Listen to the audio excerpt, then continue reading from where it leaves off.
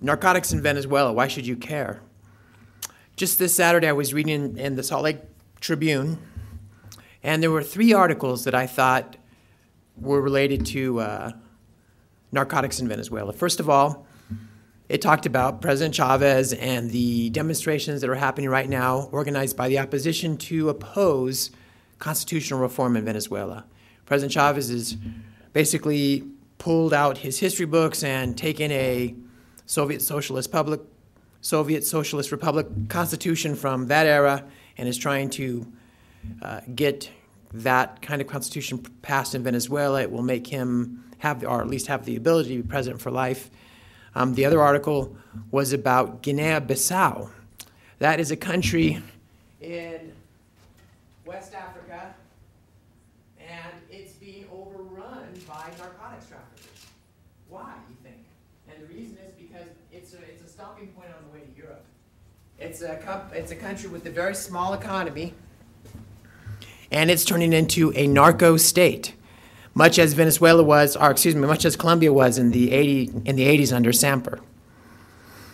And then finally, if I say the name Britt and Garrett, what is that? Does that ring any bells for anybody?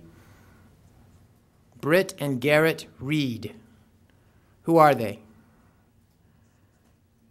They are the 2 sons of our much beloved coach of the Philadelphia Eagles, right? Members of the church. They have just been sentenced to 24 months in prison for drug-related crimes. So nobody's immune. I mean, it's out there. People can think that it doesn't really affect you, but organized crime, somebody driving under the influence of narcotics, whether it be alcohol or methamphetamines or cocaine or heroin, they can have a tremendous impact on your lives. So I'd like to, first of all, make sure that we're speaking the same language. I need somebody that can interpret. How about you, sir? Stand up. I'm going to say something that most people wouldn't understand, but I think that you're going to understand. So just translate this into English. 2 RMs were sitting in the HBL. 2 returned missionaries were sitting in the Herald of the One says to the other, did you hear about Little Miss CTR? Did you hear about the really devout LDS girl? She quit her job at the MTC. She doesn't teach at the Missionary Training Center anymore. And she's going to marry a Gentile. And she's going to marry a non-member. Thank you very much. Well, give him a hand. The State Department we have, or in government we have our same sort of speak, and so I'd like to get a couple terms out there because I know that I won't be able to talk about my line of work without using some acronyms. So the very first acronym I'd like to, first we'll go with the government, U.S. government side. The U.S. government, of course, is the USG. And then we have INL. Does anybody know what INL is? INL is the International Narcotics and Law Enforcement Bureau in the State Department. It handles not only all the money that goes to Plan Colombia, which is, hundreds of millions of dollars, but also all of the money that's going for reconstruction to Afghanistan and Iraq. You've probably seen in the news how that's the very office that did not manage very, very well, what's it called, Black Marsh or Blackwater or something? Blackwater. Yeah, that's the office that's responsible for managing those contracts, and it really got too much for them to do, and now they've turned it over to the Department of Defense. But that's an important bureau in the State Department, INL. The NSC is the National Security Council. The ONDCP, does everybody know what that is? The ONDCP. That's the Drug Czar's office. We've all heard of the Drug Czar, and that stands for the Office of National Drug Control Policy. There you go. DEA. DEA is the Drug Enforcement Agency. What is the DEA? Does anybody know? Drug Enforcement Agency? Yeah, but what is it? We all know what the FBI is, right? We've all seen X-Files. What about the DEA? Well, the DEA is basically the mirror reflection of the FBI, except they focus on drugs, and that's all they do. They focus on organized crime involved with drugs. They are part of the Department of Justice, just as is the FBI. They work for the Attorney General, just as does the FBI. And they have, but the very, very narrow focus of narcotics, of drugs. Southcom. Does anybody know what Southcom is? Southern Command. It's, I should have asked you, Bryce. Southcom are the Army, our military divides up the world into military commands, and Southern Command is that area of the world that includes South and Central America and the Caribbean. And the military, our military, has a very prominent role in our drug control policy. Here, I'll give you a tough one, Bryce. JADF South. That is the Joint Interagency Task Force South. And it's part of Southcom, and it focuses on the Caribbean and South America. And then one final acronym is the CCDB. That's the Cocaine Control Database.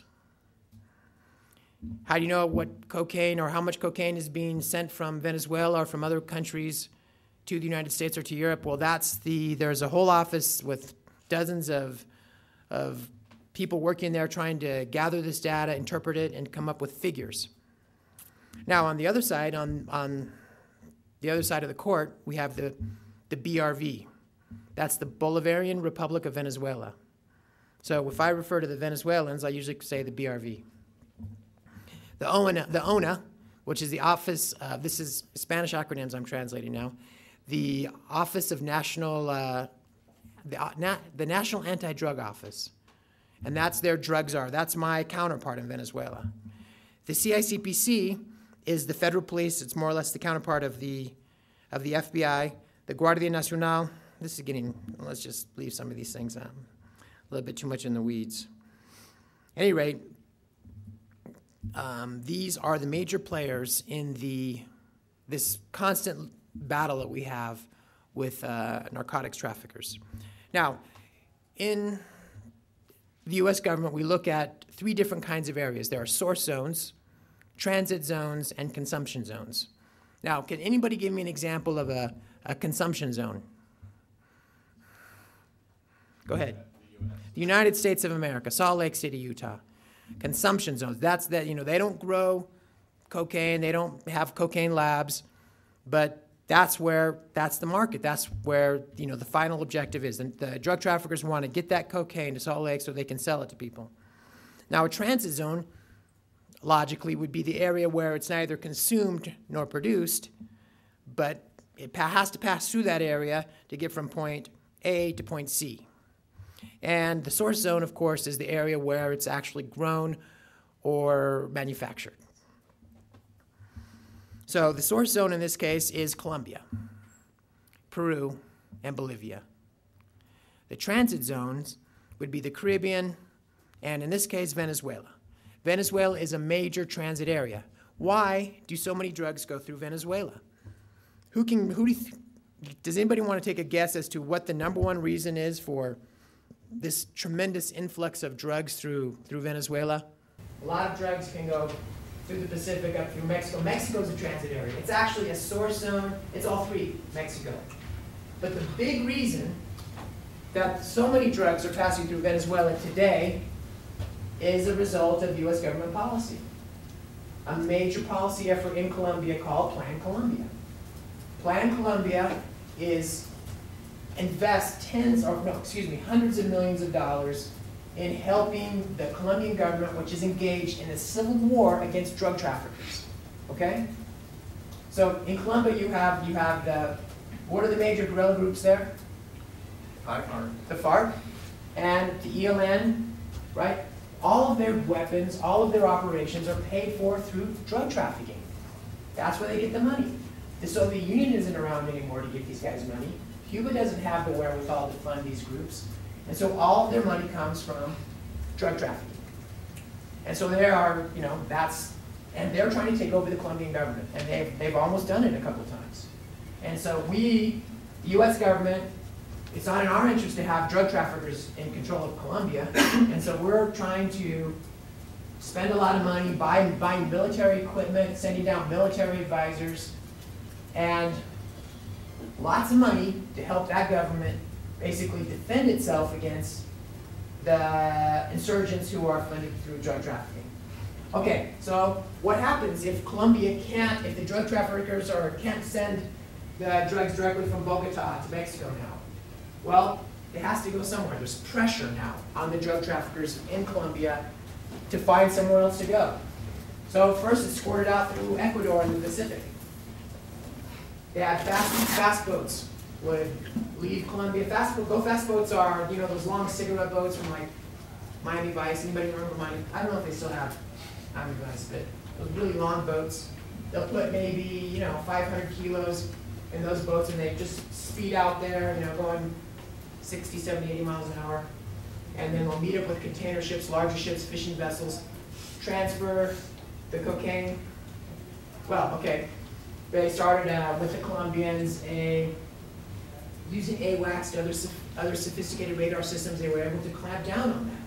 And so now the drug traffickers have to look for another area to go. Where are the drug traffickers are going to go? Where would they go? And it's the answer that you said, right? That they're going to go like water to the area of least resistance. And Venezuela right now offers the least resistance for drug traffickers. Why? Well, this border right here is very, very big. It's approximately 1,400 miles, 2,200 kilometers. It's porous. You can walk across, there's no border guard every 10 feet to make sure that people just don't walk across. I mean, they have villages built on the border. People walk, so it could just be a ditch you step across to get from one country to the other. And so it's very easy for drugs to pass from Colombia to Venezuela. Okay. Once they get to Venezuela, what normally would stand in the way of drugs transiting, and that would be the law enforcement section of Venezuela, of any country. But Venezuela right now is one of the most corrupt countries in the world. In fact, Transparency International, they create a list, kind of like U.S. World News Report's list of universities, right? And they rank all of the countries from 1 to 179. 179 countries appear on this list. And guess where Venezuela falls? 162, right? That's right there with Haiti. That's right there with Chad, right? It is the most corrupt country, with the exception of Haiti, in the entire Western Hemisphere. It's completely, it has serious problems that way. Another problem, plomo o plata. What would that mean if you're a drug trafficker? Go ahead. Cash or lead. Cash or lead, and that means? Bullet. A bullet. So if the drug trafficker comes up to you, you're a police officer working in Venezuela or Mexico or Colombia or wherever else, and you earn maybe, in Venezuela, you might, if you're lucky, earn 1 million bolivars a month. That's roughly $200. So you've got, you're already living in your parents' basement in a shanty town outside of Caracas, and the person says to you, as you're at the border crossing, whatever, listen, you can take this money or I'll shoot you. But either way, you're going to turn, you're going to let these drugs go by. What kind of decision is that? It's an easy decision. And so it's very easy to buy influence, to buy law enforcement, policemen, military, and that goes all the way up the chain. And it always has gone all the way up the chain, all the way to judges, to fiscales. Fiscales, they have a Napoleonic justice system, so I guess that would be kind of a combination judge-prosecutor in our system. And you can go all the way up the chain. And now, unfortunately, you have a government who doesn't like the United States. President Chavez hates President Bush. He would rather cut off his nose than have to say anything nice about the United States. Right? He's convinced that the United States organized a coup against him in 2002. I don't think that's true. I wasn't there in 2002, but I really don't think we had anything to do with the coup that temporarily removed him from power in 2002. And he thinks we are the great Satan of the universe. And so he will not cooperate with the United States government. And unfortunately, the United States government, well, it's two factors, excuse me. Barrel, how much is it? Oil costs $100 a barrel. Venezuela is a major producer of oil. They don't need U.S. money. They don't need U.S. assistance. They don't need us at all. That's a very, very different situation from every other single country in South America.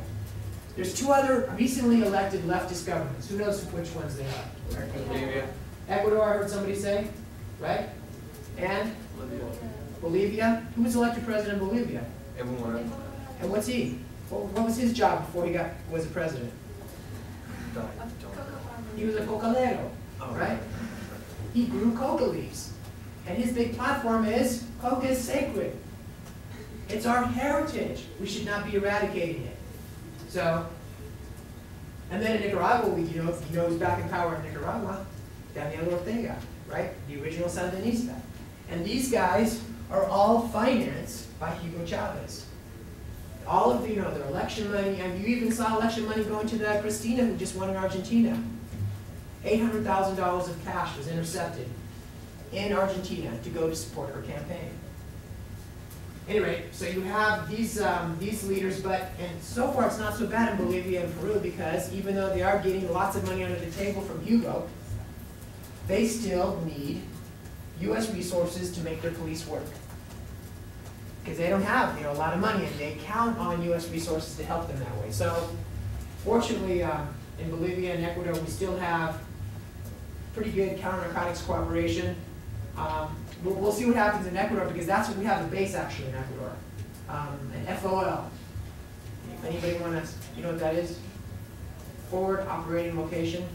And so they have equipment and planes staged there. They fly AWACS planes. Those are the big radar, with the mushroom on top of the planes. Flying them in this area to try to monitor all of the private aircraft that are flooding into the Caribbean and into Mexico. Because they don't fly directly into the United States, but they fly into the Caribbean, and right now, mostly into the Dominican Republic and Haiti, and into Mexico. They land on clandestine airstrips, they unload their product, and then they take off. So, that's the situation as far as that goes. And that's kind of gives you a better understanding of why we have a problem and how it's developing. I'd like to also talk a little bit about U.S. cooperation because that's what I'm in charge of. I'm not a DEA agent. I'm not a policeman. I'm a Foreign Service officer. In fact, for those of you who know anything about the Foreign Service, I'm a political officer. This is my first assignment where I've not been a political officer. I'm doing a cross-cone or interfunctional position where I'm in charge of programs. Now, normally the Narcotics Affairs and Law Enforcement section it's kind of the policy and financial office of our foreign policy abroad. And so while DEA works with the cops, teaches them how to do stuff, provides training, NAS, or the State Department in this case, is the one that provides the money for that kind of stuff to happen and oversees the programs to make sure that, number one, no human rights violators are participating in these programs, and that the contracts and everything else that are signed with these governments are fulfilled. How this works is that every year, Congress appropriates money. For this region, it's called ACI, the Andean Counter-Drug Initiative. It's hundreds of millions of dollars every year appropriated by Congress. Now, how it's supposed to work is that we, the State Department, sign with these governments letters of agreement annually. And in those letters of agreement, we lay out what our counter-narcotics policy is going to be. And then that money technically is there. We administer it, but when we buy, let's say, a truck or a helicopter or refurbish an office, that's theirs. It's not ours anymore. The money is theirs. We just administer it to make sure that it's not wasted, or at least less is wasted. And then, but in Venezuela, we haven't signed an agreement with them since 2004. And I'd like to go over a little bit the history of that, because maybe just to give you a better understanding of how we got to this impasse of Because both governments speak out against counter-narcotics, excuse me, both governments speak out against drug trafficking, but they're not working together. Well, in 2005, DEA and the Guardia Nacional had a big choque, a big conflict. And that's primarily because the chief of the National Guard is a drug trafficker. He was a drug trafficker. His name was General Morgado. You can look him up on probably Google him and find him.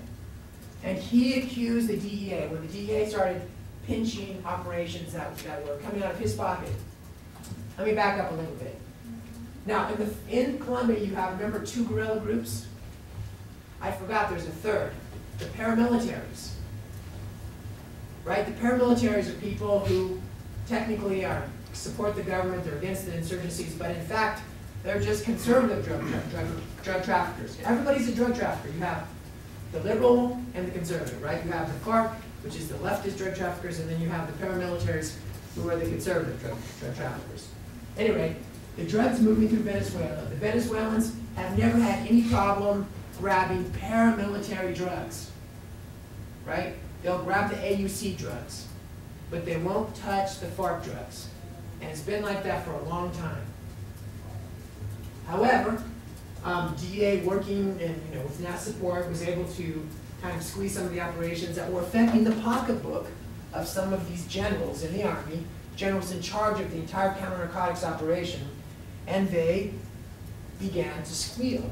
And how they tried to disrupt this is to accuse DEA of being spies, of trying to foment a coup, of a number of other false accusations. And so President Chavez, whether you believe it or not, in basically July of 2005 declared that DEA would be expelled from Venezuela. Okay, well, we waited for us, because you can't expel, in the world of diplomacy, you can't expel a diplomat unless you notify them formally, right? You just can't say in the press, I expel, the Iranian representative at the UN. No, you've got to, there are procedures, protocols you have to follow. And so we waited. They never came. We followed up, and then in the end they backtracked. They didn't want to expel the DEA, but they said they needed a new agreement to try to muzzle the DEA to make sure that they didn't violate Venezuelan sovereignty. Well, that was in 2005.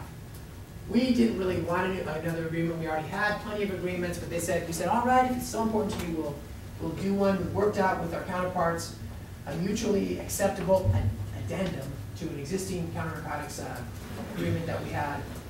But then the Venezuelans kept postponing the signing. And this went on for months and months and months. And all of 2006 basically was postponed. In 2007, this year, all of a sudden it was, we don't need your stinking agreement. We don't want to have anything to do with you. In fact, you guys, it'd be sinful for us to deal with you because DEA is the world's biggest drug cartel. And this is the Minister of Interior and Justice in Venezuela who starts saying these things, right? Accusing DEA of being the world's largest drug cartel. So that's all of 2007. What do you do bureaucratically? You have an office there to keep me in Venezuela and all the people that work for me. It costs the U.S. government, taxpayers, $1 million a year. And that's not program money, that's just overhead. Does it make sense to keep an office there in Venezuela that costs $1 million a year that's not doing its main mission? This young lady's shaking her head. This young lady's shaking her head. I don't know. It's kind of the counter, that's the logical. I mean, I agree, logically it doesn't make any sense. But on the other hand, does it make sense to have a major transit area with no U.S. representation there to focus on counter-narcotics? If hundreds of millions of dollars of drugs and money laundering proceeds are passing through this area, does it make sense just to give up, put out your, we're closed for business and leave? And so the State Department has been wrestling with this for a while, and what complicates this whole thing is our bureaucracy. We plan budgets 3 years out. And so if we're going to shut down an office tomorrow, we decide tomorrow we're going to shut this office, that office has money for 3 more years. Okay? And so what happens usually is you have, you all heard the term bureaucratic inertia. Well, you decide, well, we don't know what to do, so we won't do anything. And so we won't fund new money for this office, but you really can't take money away because, don't ask me why, but in government it's impossible once money's been congressionally notified. In other words, there's a process where you have to tell Congress where you're sending this money, and once you've told them where you're going to send it, changing that bureaucratically becomes very difficult. So now the State Department's wrestling, FY08, which began October 1st, there's no money budgeted for my office. But they never made a decision to shut it down. So it's kind of a quandary that way. And then one more aside before I get back to this other question we're looking at. So what do I do if I can't work with the Venezuelans, if I can't work with the police, if I can't, because the government tells, if you work with the gringos, we'll fire you. If you work with the gringos, we'll send you, out in the jungle, or we'll suspend you. And that's happened to a lot of my contacts. Just for having a meeting, the person loses their job, even though they're from the president of a major court. And in fact, in Maracaibo, if you want to look it up, was suspended just for organizing a meeting with me. So, if we can't do that, what do we do? Well, what we're doing with this money that's been set aside for counter-narcotics is public diplomacy. We're reaching out to the Chavista areas, going into those neighborhoods, and we're building schools, we're implementing demand reduction programs. Demand reduction normally, that's like trying to convince kids not to do drugs. Just say no. That would be an example of a demand reduction program. Normally that would be a very small part of our budget, but because the government won't work with us, more and more of our money is going into those kind of programs. It's a good thing, but it's good for Venezuela. It doesn't really keep cocaine off the streets of Provo. So it's kind of a quandary that way. And now we've got to decide what we're going to do. And to complicate matters, we have a new ambassador. Patrick Deddy just replaced William Brownfield as an ambassador, and sometimes governments look at the replacements of ambassadors as an opportunity to shake things up. Well, Venezuela's been the target of a lot of criticism recently for its, the flood of cocaine. The Caribbean has been really, really critical, especially the Dominican Republic. Blasting Venezuela for these, there's flights have gone up from, in the early 2002, there were like 25 flights, because they can see these things, right? They just can't get there in time to intercept them. So they know if a flight takes off from an illicit airfield and it lands someplace, they could say, well, that's pretty much, we suspect that's a drug flight. They don't know for sure, but it's a good chance that it was a drug flight. Well, maybe there was 25 in 2002. Well, this year, right, there are hundreds, right? It's been an increase, of more than 500% of those kind of flights that are leaving from illicit airfields, like just, strips in the jungle, no flight plans, no communication with the towers. And so we know, these countries are really, really concerned because drug trafficking itself corrupts everything it touches because so much money is involved. Right? Just like, the plum or plot argument. Everywhere it goes, it corrupts society, warps labor patterns. So it's a huge problem for the Dominican Republic now, even though the drugs really aren't staying there. They're on their way to the United States, but that's kind of a misnomer because often drug traffickers pay in kind, right? They'll say, okay, well, we don't have a lot of cash, we're going to give you a couple kilos. And what do they do with that? They sell it.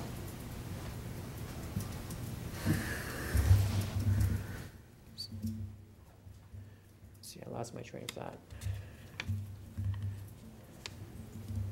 Oh, the ambassadors. So we have the new ambassador. Ambassador Deddy met with President Chavez. He's been there 3 months. We finally got a chance. You have to present your credentials. When you're a new ambassador, one of the important things you do is you present your credentials personally to the president. Normally it's in a group. He did it with 5 other people, but President Chavez took him aside and said, we've really got to get things back on track. The relations between our two countries have become a little bit too chilled. I suggest we get back to, we find some area where we can cooperate, and we start doing that. And the ambassador suggested, well, why not counter narcotics? And President Chavez says, that sounds like a good idea. Let's concentrate. Let's try to cooperate some more on counter narcotics. Well, that just happened a week ago. a person, the drug czar, the Venezuelan drug czar, was replaced in March 2005. Before that, we had a great relationship with her. But his replacement, there's been 2 subsequently, the newest one wouldn't even see me, wouldn't even take my telephone calls, wouldn't even accept a courtesy visit. Well, all of a sudden, since I actually left Caracas to come on this trip, he called my office and said, hey, we should get together and talk about things. That's the first time that's happened. So it could be an indication that maybe some bilateral cooperation is in the works, but I suspect it won't amount to anything. Just to give you an example of how things like that work in Venezuela, 2 examples, in fact. One of the big projects we had before the government shut us down was a container inspection facility. We suspect that a lot of drugs enter into Venezuela at the Cucuta border crossing, which is down here more or less. Excuse me, it's right down here. Oh, here it is, sorry, Cucuta. So it's right here, and it crosses up to the Puerto Cabello, which is right here. So there's a road that goes like this. And we suspect that's a major cocaine corridor, multi-ton shipments, right? And we decided with, the Venezuelans, in fact, asked us to build a container inspection facility, a place where they take large containers, right? You know what I'm talking about? The kind that go on ships or on the back of trucks. Well, in a wet, stinky port, how do you have access to see what's inside of that without ruining everything that's inside of it? And so what we did is build this really nice warehouse. We bought a really expensive X-ray machine, and we're just about finishing the touches on it when this whole thing fell apart. It's a $3.5 million investment. Well, what are we going to do with it? And we've been trying to get somebody to take it off our hands because it's been mothballed. We've been paying guards to guard it so people don't come in and steal all the forklifts and computers and everything else we have in there. But everybody in the government is afraid to sign a document with the United States government because if they do, they know their careers are over. You signed an agreement with the gringos, you are an evil imperialist, you're not part of the revolution, you're banished. Well, this is really complicated, but there's also state politics.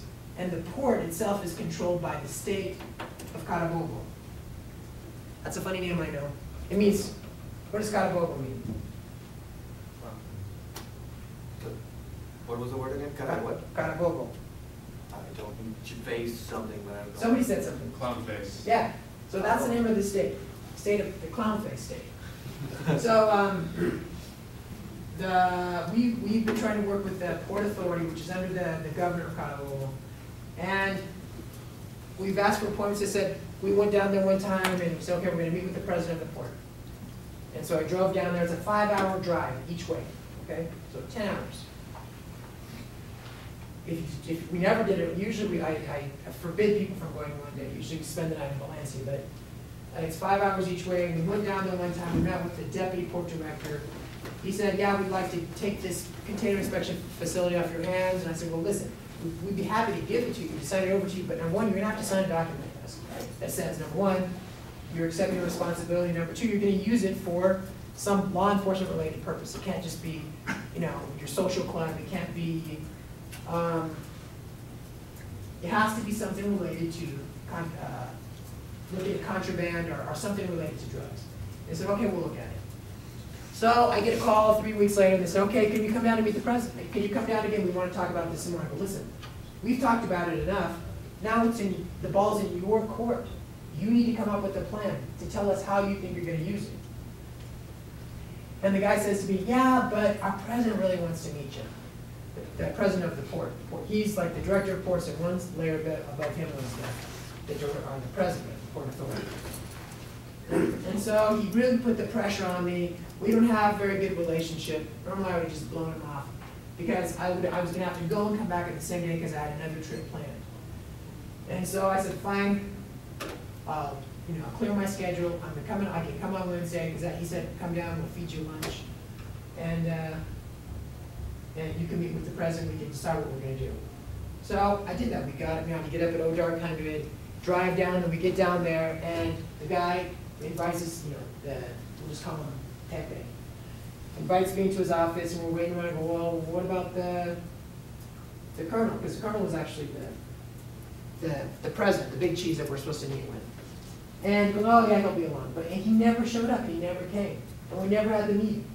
And I was a little bit frustrated because I had to drive back that same day. And I'm just not, spending 10 hours in the car in one single day is more than I like to do. So I get back there, the week that last week he called again and said, well, the president wants to meet with you again. And he never said, I'm sorry, they never even acknowledged that they had inconvenienced us at all. He just kind of went along like, oh, well, yeah, president's a little busy, he was not going to be able to make it, but, the whole reason I went down there was to meet with the president. So we'll see what happens with that. I don't see a lot of possibilities with the Port Authority. Another kind of crazy example of dealing with Venezuela and with the BRV. One of the people that we used to have really good contacts with was Customs. Customs we call SENIAT. I don't know what it stands for. Some secretariat of something. But anyway, it's Customs. And the acronym is SENIAT. And the leader of SENIAT is a very important Venezuelan political figure. His name is Willard Smith. So if any of you guys do Venezuela, you recognize that name. We used to have a great relationship. In fact, it was his idea to build the container inspection facility. Well, when things went south in March of 2005, he stopped answering my phone calls, and he stopped answering the ambassador's phone calls. But all of a sudden, about a year ago, he called up, and he wanted to see the ambassador, and the ambassador was going to bring me. And of course, the real issue he wanted to see us about was, who can guess? Kelsey. What would he really want to see us about? Visas, right? He needed a visa to go do something, or his sister's brother, or somebody needed a visa. And so he drugged me and the ambassador into his office, and he treated us like nothing was different. Like, it was just like it was 2 years ago when things were great. We kind of asked, well, we don't have any contact. Oh, that's silly. Of course we want to work with you. I go, well, can you give us a point of contact in Customs? Because everybody there that I know has told me that they have instructions not to talk to us. Oh, sure, he gave us a name, and his whole demeanor was that things are great. Things are wonderful. Of course we want to cooperate. We're technicians, we can cooperate on technical stuff. Well, after the meeting was over and he got his visa, I called the guy one time, he goes, hey, I don't know anything about this. If because this is a guy we used to cooperate with. Let me check and see, and he calls back a couple days later and says, listen, I cannot meet with you. I have very clear instructions from the top that I cannot meet with you. And so the whole song and dance from the leader of his institution to us officially was I don't know what it was. It was surreal.